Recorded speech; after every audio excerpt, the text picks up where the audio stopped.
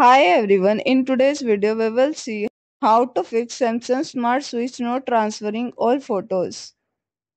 Clear Smart Switch cache and data.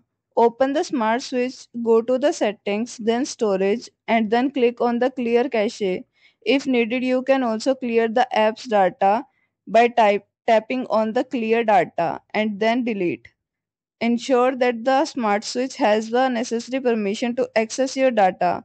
Go to the settings, then have them go to the settings, then smart switch, then grant the permission and enable the permission for storage, contact, and any other relevant categories.